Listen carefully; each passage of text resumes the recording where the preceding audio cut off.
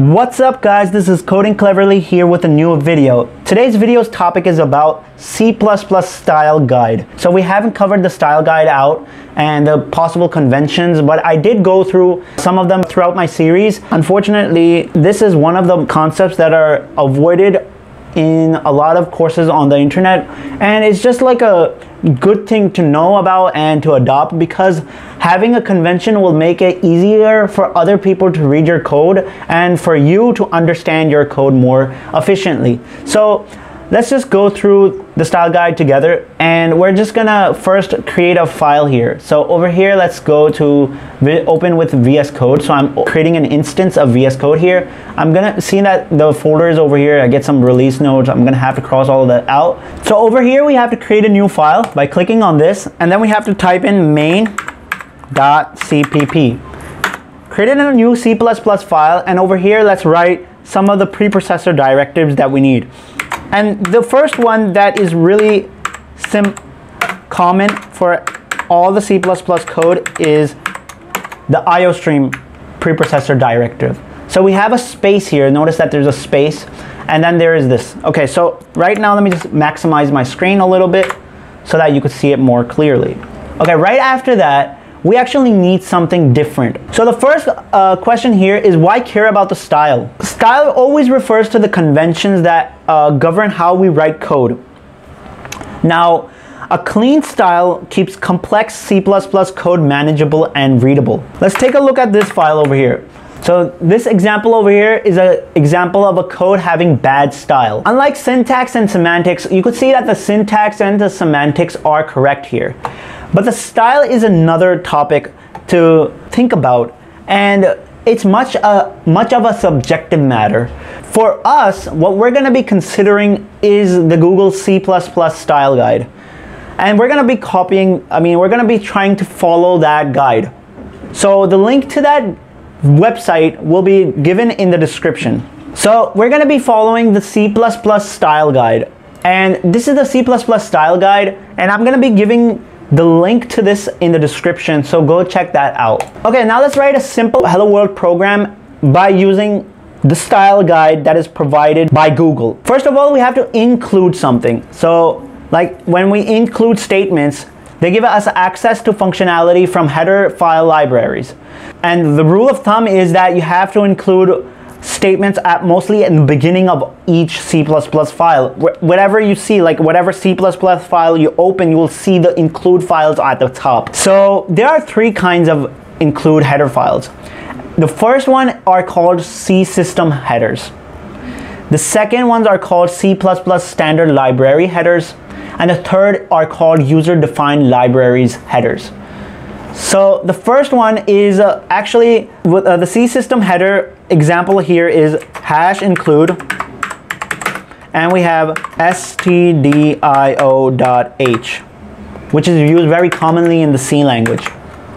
So this is the C system header, which is also used in C++, and these have to be on the top, on the topmost. And here comes the C++ standard library headers. The famous #include angle bracket input output stream. So this is the C++ standard library header. And I know that's a mouthful. And the user-defined library should be at the bottommost thing. So the user-defined library, which are the #include user-defined header, will be at the bottom of all of the include statements. And over here we could just, like, for instance, if it was called header file, so I would say header underscore file, and it would call .h, so I could just include it using that. And then obviously there would be nothing else, and this is how you include a header file.h. Over here I get an error because this is not detected. It's because it's not in my include path. But if it is, it will work. So the hierarchy here is #include stdio.h. Then we have #include IOStream. And the last one we have is #include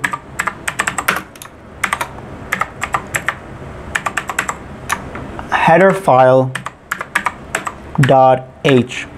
The first one we covered was the C system headers. And then the second one are the C++ standard library headers. And the third one are the user-defined library headers. And that's how we're going to be following the flow here. So the first one we're going to be using is hash include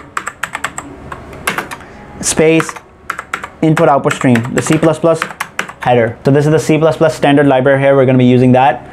And after that, we're going to have to include our using namespace standard. In this particular video, I'm not going to be including that. So I'm going to give a space here, a single space. So I'm going to be creating a main logic here, int main. And notice that I actually give a space between those two. And then after that, I gave the parentheses. And then I gave a space here, and then a squiggly bracket open. And that's how I actually created that main. So this is how it's basically done. Over here in the naming conventions, now when we name variables, for instance, we have an int and we say variable. Now the convention here is that generally speaking, the best names are those that can be immediately understood by a new reader. Whoever comes to your code and sees your code and just automatically understands what's going on. Those are better variable names as compared to something which are difficult for you. Other thing is that the name should capture the context in the program without them being too long. And also one other important thing is that a name in C++ can never start with a digit. So this is an invalid variable name. You cannot have something like this. You should also avoid using the name of a predefined C++ keyword, and that is also one of those common mistakes that people do. So you should also avoid using a predefined C++ keyword for your own variable or class. And these are a list of keywords which are available in the C++ programming language. I'll include this in the description as well. One other thing in the Google rulebook here is that the user-defined class names and function names use Pascal Case, which starts with a capital letter and has a capital letter for each new word with no underscores. Now, over here, if we have something, for instance, we have a class over here, and we call it as linked with a capital L, and then we have a list with a capital L because it does two words. And then we have basically class, and inside the class we go forward with a squiggly bracket. So this class here, you could see that there is a Pascal case following. And similar to that, we have functions. So for instance, we have a void, and we need to make a function, let's say bubble sort. So bubble, and then we have sort. Now over here we have bubble sort, and the parentheses follow after right that, and then we could have this. So this case here is that you're supposed to have the first letter capital and the second letter capital. So each letter that follows the first letter should be capital. So the user-defined class names and function names use Pascal Case, starts with a capital letter and has a capital letter for each new word with no underscores. Variable names are all lowercase. For instance, we had that variable here, var. So it was in lowercase, and all variable names should be in lowercase with underscore between words. So for instance, if I say something like student ID, I could say student underscore ID. It's just a convention, and it's a better practice to have an underscore in variable names. Right after that are the punctuation marks. So the punctuation marks contain the brackets and the parentheses.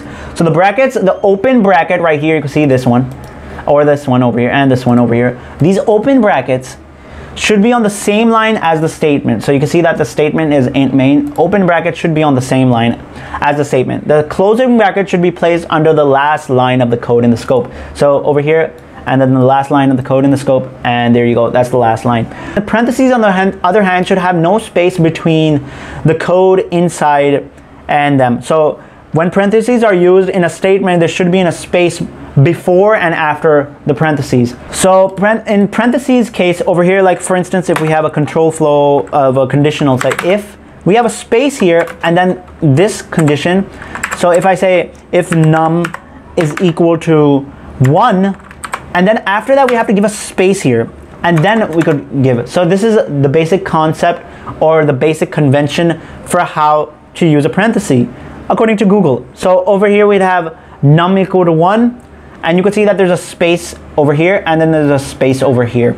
So there should be a space before the first parenthesis opening and there after the opening closing parenthesis over here. When parentheses are used as part of a function or a class, then only one space after is sufficient. So you don't need to have a space before this first one.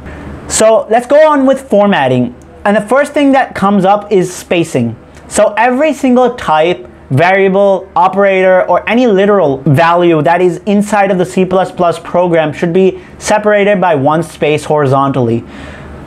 Like over here we have, for instance, let's say I have a variable string. So I have to write string over here, which is the data type.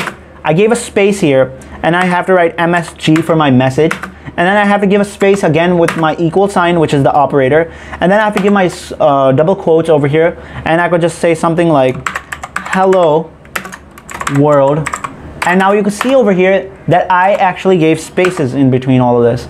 And over here you can see that the string is not in my scope. For that I would have to have standard : to have the string in the scope. And there you go, it is in the scope. So other than that, the classes, the functions, and other preprocessor directives that we had before, so for instance these.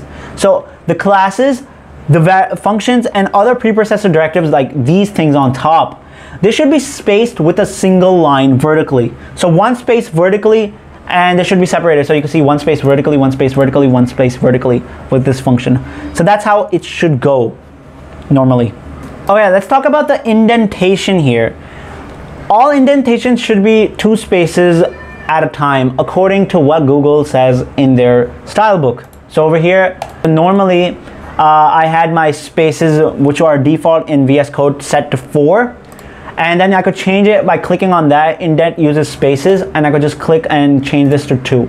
Now I could just bring it back over here. And this is basically the standard for C++. Normally if you want to use 4 spaces, because I used to use 4 spaces, then I think you should just be consistent throughout. But according to Google, what they said is that all indentations should be 2 spaces at a time.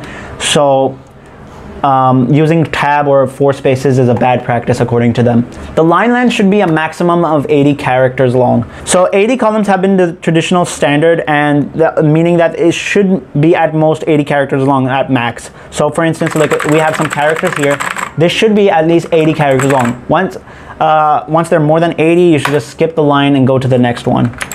Because just be mindful of lines that extend too long. And it's just really hard to read once a line is just really long. You want to make your file more readable. So these were a little bit of the standards that I wanted to highlight out. And let's just follow. Now let's use the standard to write our hello world program. So over here we have an int main function that's opened. And now we're just gonna have the standard cout. And then we have a space over here for this insertion operator, and then we have the double quotes, and we could say hello world, and then we have basically a semicolon at the end, and then we should have the return 0. Now let's run this code in the command prompt. Here I have to go into my G++, and I'll go with the main.cpp. I could use the -o flag to change the executable name. By default, a.out is the name for the executable file, but we could change it to anything we want. Let's say my program. So over here we'll have that, and you will see over here that there will be a new executable file once I hit the enter button. Now you can see my program executable is over here. Going back to my directory, you would see it's over here. And now we could just say delete all of this. So, and we could just have this a little back, and we could just say my program.out, or simply have my program, and hello world is appearing on the terminal screen. Thank you guys for watching my video. If you liked it and you thought it was helpful, please make sure to like the video, share it to your friends and others, share it to others, and keep supporting Coding Cleverly by subscribing to the channel. We will see you guys very soon.